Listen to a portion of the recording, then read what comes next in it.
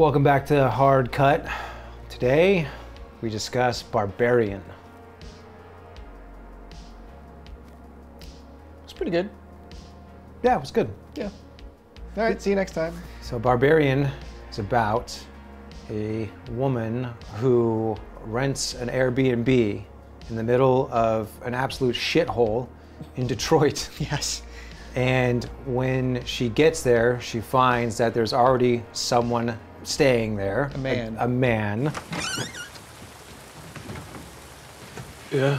Against her better judgment. Against her better judgment. She decides to spend the night. Story unfolds from there. Yes. It kind of takes like a typical approach that you would expect a story like this to take. Yeah. It hit the beats in the right ways, and then it subverts.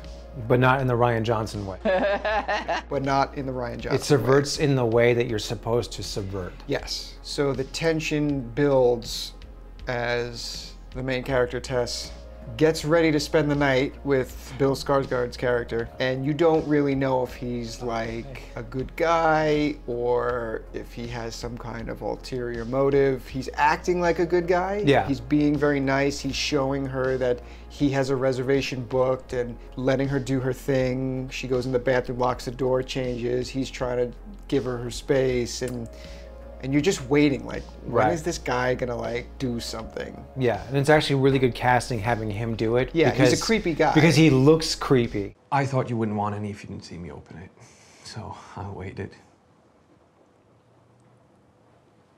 I'm good. And he's got the eyes for it. Even though he doesn't have the intent or whatever, there's just still something unsettling, and I think that it was actually good casting because just physically, there's something unsettling about him. Yeah, he's got intense eyes. Yeah, so he does. When you look at him, you're like, he's saying nice things, but I feel like he's gonna turn into Pennywise. And that tension carries over pretty well. Yeah. With Tess. Yes. And the audience experiencing that, and you're with it. Yeah. Part of what makes horror movies work is basically you're asking the audience to suspend belief.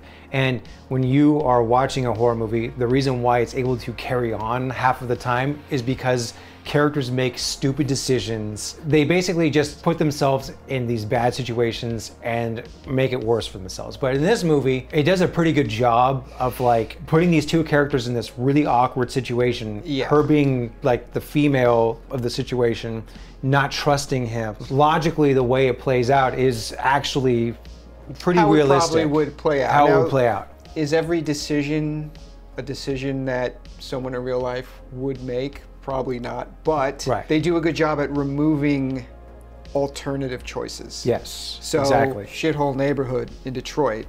There's nowhere else for her to go. It's the middle of the night. She's trying to like book hotels. There's no hotels. So it's that or she's sleeping in her car outside. And this is not the type of neighborhood you want to sleep in your car outside. Yeah. It looks like a war zone outside.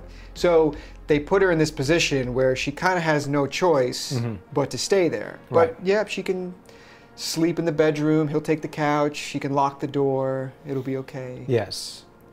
And it's not until she goes to bed that night that things start to unfold a little bit. Yeah, the creepy shit starts to happen. The creepy shit starts to happen, but still, we don't know if Bill Skarsgård is involved or not. And the tension there is pretty good. So that first night happens, basically the thrust of the movie, the plot of the movie kicks in. Basically, our lead character finds an underground series of tunnels that are underneath the house. Scary tunnels. Some creepy shit. Yeah. And Skarsgård has already gone in. She goes in after him. After the culmination of the scene, the climax of the sequence, we hard cut. We smash cut to And the organizations ain't really organized. PCH, California, Red sunny convertible, day, red convertible, music blasting, Justin Long, just living his best life, driving down the PCH, wind in his face, singing along, and that's when the movie really takes a turn tonally. Yes. And it's amazing. It works flawlessly. Now this is where we start to get into different type of character development as opposed to what we have with Skarsgård and Georgina Campbell in the beginning, those two characters. Justin Long comes along and he's hilarious. Justin Long is fucking great in this movie. He's incredible. It's This been a long might be time. his best role. Like, he is absolutely fantastic in this He's movie. peak Long in this movie. Yes. Because we like him, that makes us a piece of shit. Right. Which we'll get into. Of course, in a because little his bit. character, you find out when you first meet him, is kind of being Me Too'd. He's accused of... He's accused of rape. He's How we like him. His agent calls him and his lawyer telling them that he's off the show because of these allegations, and he's like, these allegations are total bullshit. And of course, I mean, you know, gotta prove that shit in a court of law. The way he reacts. His reaction is very genuine. What's she saying I did? Is she saying I raped her or something? AJ, why don't you just calm down? No, Okay. what the fuck is she saying? Yes.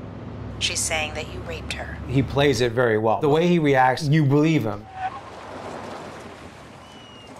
They're kicking him off the show. Yes, kicking him off the show. He and needs now money. He needs the money for potential lawyer fees, Yes, et cetera, et cetera. his very high LA mortgage, and he decides that he needs to liquidate properties that he owns, rental properties Yes. in Detroit. And then we follow his character for most of the second half of the film as Yeah. he then goes there and discovers this house, and he just keeps elevating the comedy. Every time he's on screen, he just gets better, Better and and better. more hilarious. That's nuts. What if somebody trashed the place? How would I know?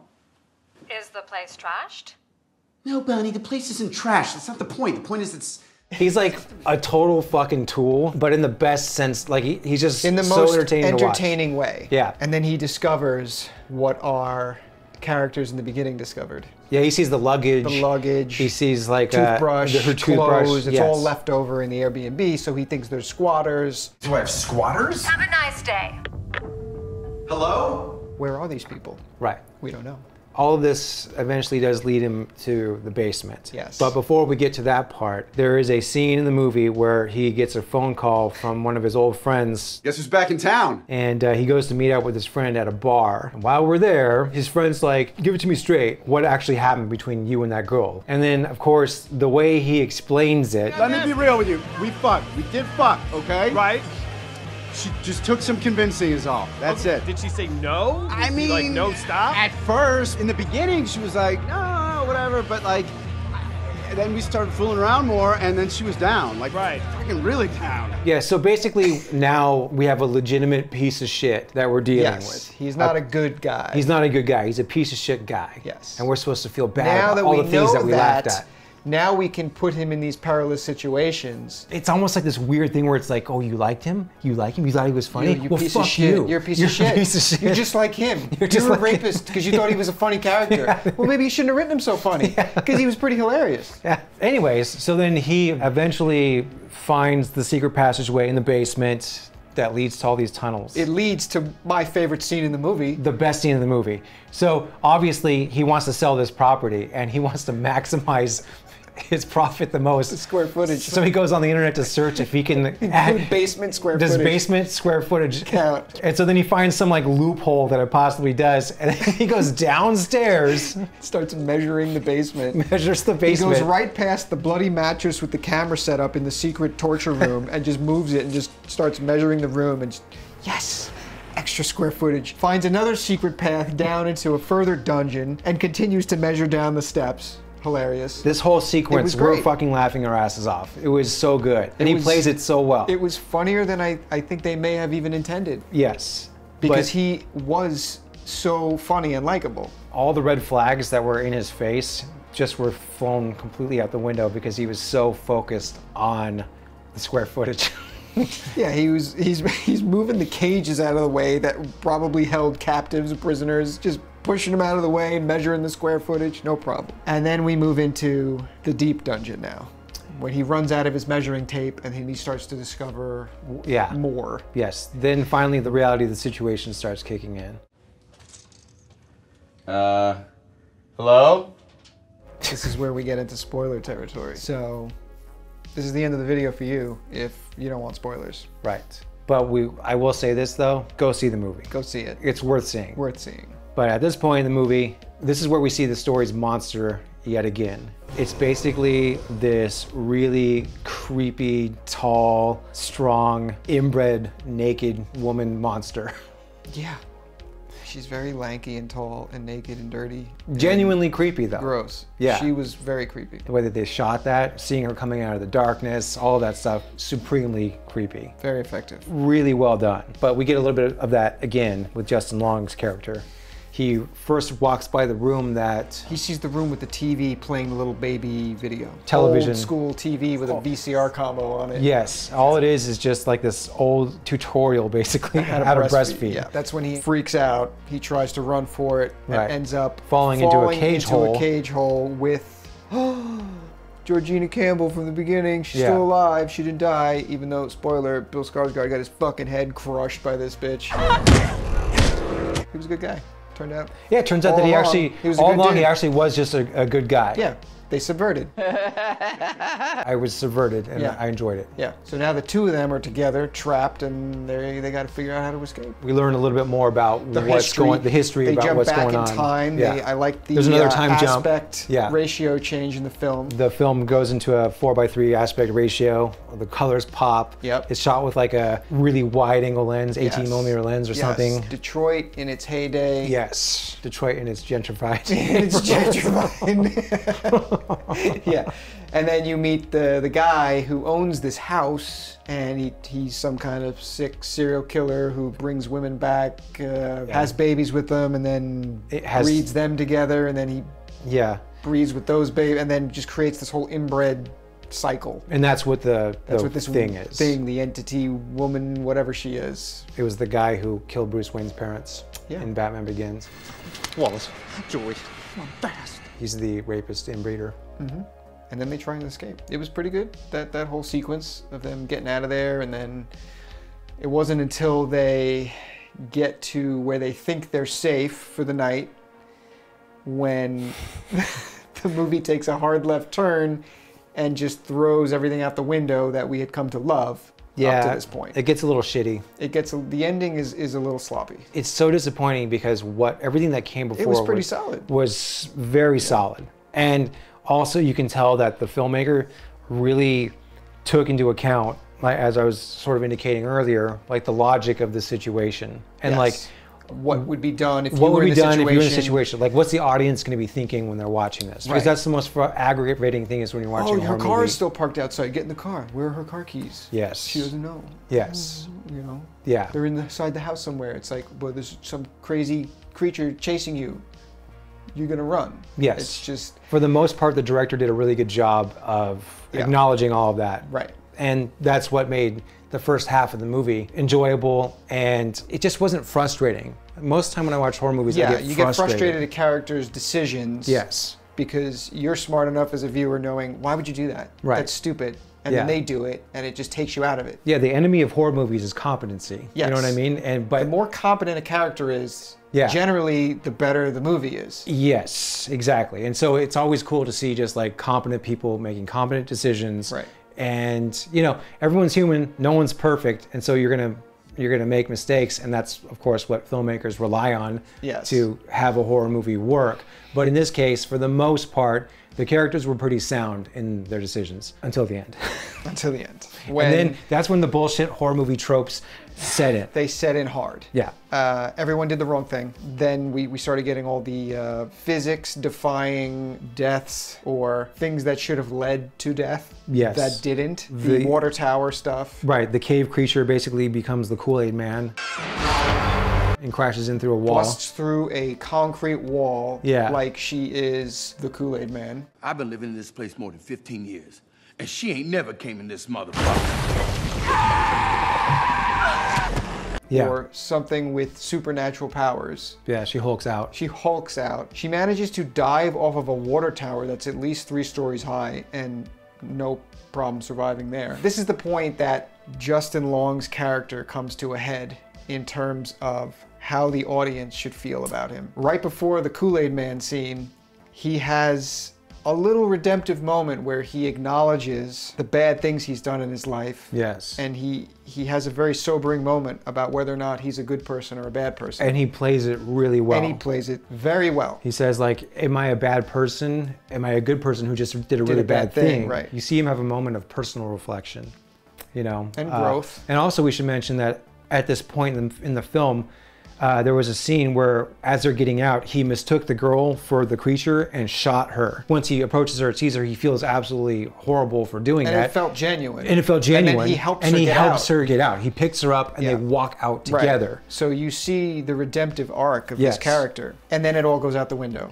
The second the Kool-Aid Man scene happens, filmmakers couldn't help themselves. They couldn't help themselves. They're like, nope, we're not giving this piece of shit a redemptive arc. He has to just regress back into a barbarian. And then... So and then they were like, everything. They were like, we're gonna call the film Barbarian, but is the barbarian gonna be the inbred creature? The creature or the man? Is it the man? Or the white man? Is it the white toxic male? But obviously they want us to be just fully behind, like, fuck him. Yes. Like, I don't care what it was. Like, he doesn't deserve a fair... he doesn't deserve a fair trial. A fair trial. He doesn't deserve a fair trial because he's obviously guilty already. Yeah, he's a piece of shit. He's a piece of shit. Now, yes, he is a piece of shit. We don't know the details of what happened with the alleged rape. All we know is what we've seen him do since then. Yes. Which is help save this girl. Yeah.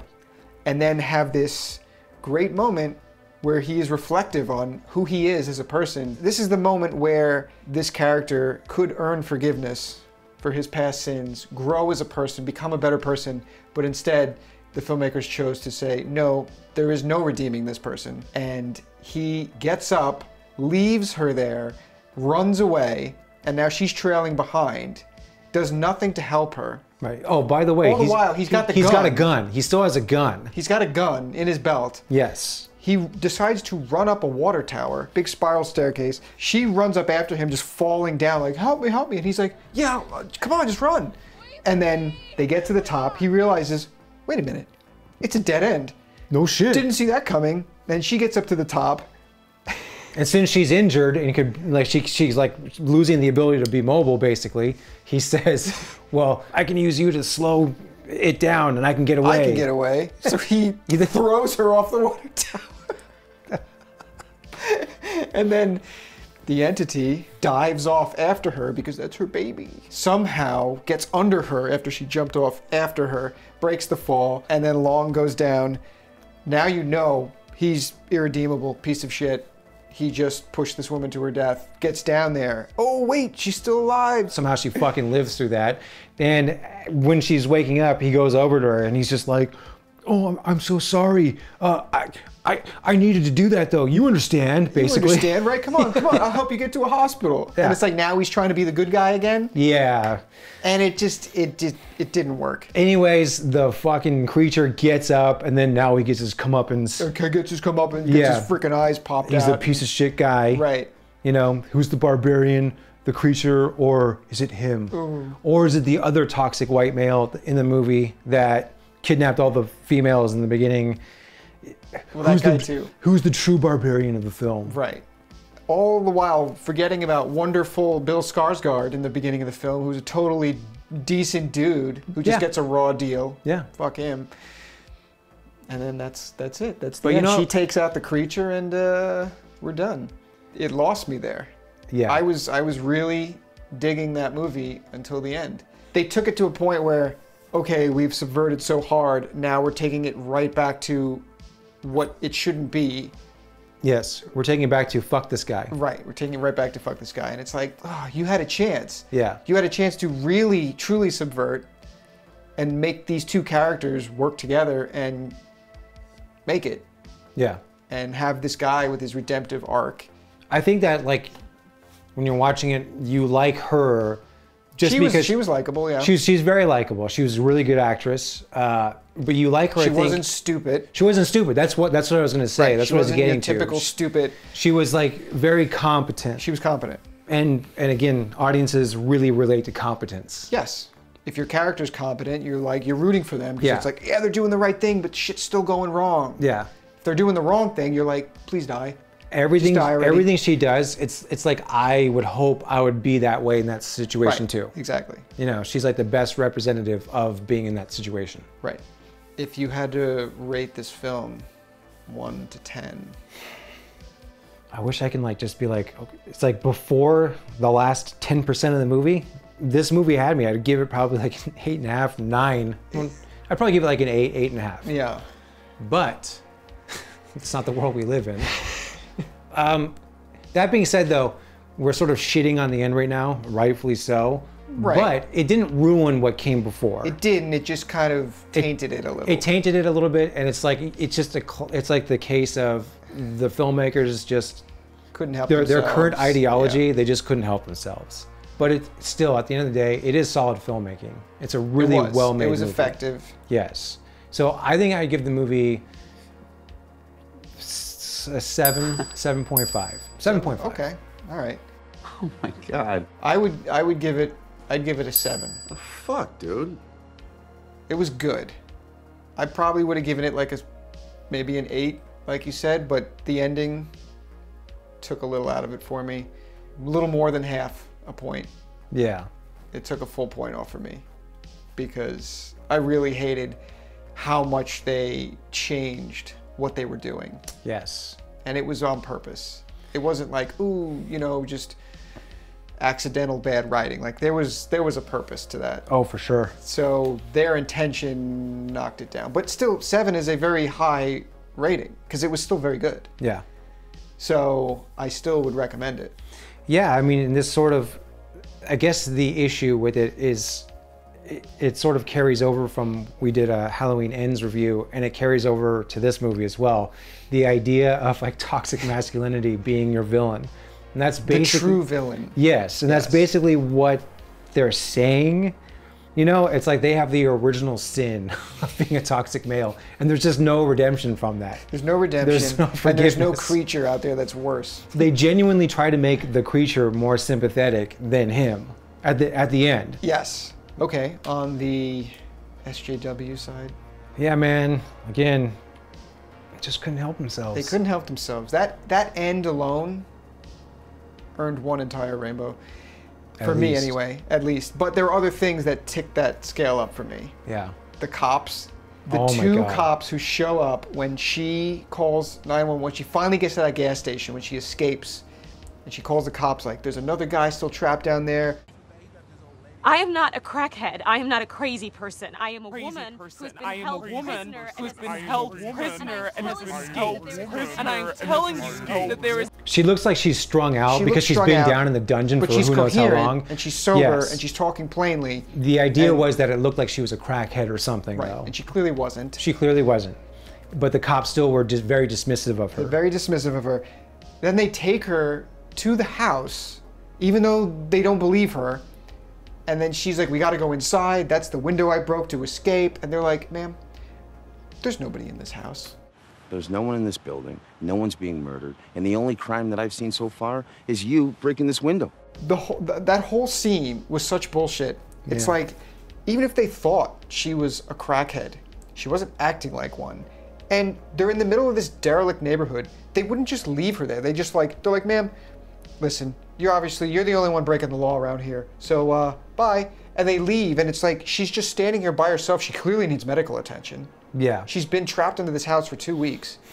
And they just drive off, and it's like, no, that's not how that scene would have went down. Well, and they also set up earlier on that the thing only comes out at night, and they leave her there stranded. Again, this is in the middle of a fucked up neighborhood in Detroit where there's like the houses aren't even, all the houses are derelict. Apart. They're derelict. All of them are, They're except for the Airbnb. Right. That's the only one. So now basically she's stuck there and the sun's setting. Right. So the thing's gonna come back out. And now, to do that scene properly, the cops could have been like, oh my God, this is crazy. You say you were trapped in this house? Let's see, I don't see any track marks on your arms. Okay, you're acting coherent. Let's go in and see, we'll just check it out. Yeah, and then the creature can just kill them. It's weird because they could have like created more fodder for the creature. Right. You could have added, another suspense scene by having them actually go in there and the thing taking them out. Right. But not making it so stupid that they don't believe her. Right. No. Instead, the agenda comes first, then the movie comes second. That's what I'm saying. And then like all the firm logic-based decisions that were that were the foundations at the beginning were thrown out. Like as soon as those cops sort of came in. Because now those cops are they're going against what this whole movie has established for the last hour and a half. That people in this movie are making good decisions. Yeah. And bad things are still happening. Yeah. Then they show up and it's like, oh no. We can't have these two guys you have cliche, do a single good thing. Yeah, you have cliche They're horror clearly movie just as douchebag bad cops. as anyone else. And then they leave and it's like, she's like, okay, well, I guess I have to save this guy myself. It just felt lazy. It felt agenda-driven and lazy. Yeah, at the end, you figure out that the whole thing has sort of just been, disappointingly, an agenda-driven. The whole thing. Yeah. So that cop scene, whole second rainbow for me. Yeah, man, that's rough. Like that was just.